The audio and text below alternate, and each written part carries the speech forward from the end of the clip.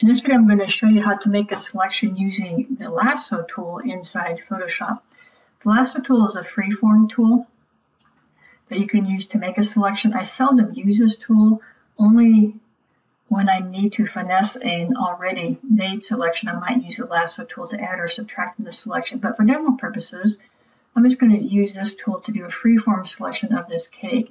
Now, using the Lasso tool requires pretty extreme, precise control of the mouse, and I'm not going to be too picky here. My goal here is just to show you how it can be used. And I can release this mouse anywhere. It's going to automatically go back to the beginning point to make that selection. Now, if I was okay with that selection, I could do a copy of that and then paste that into a new document. So not too bad. You'll also notice I had a feather setting on that selection that gives us these nice soft edges around the cake.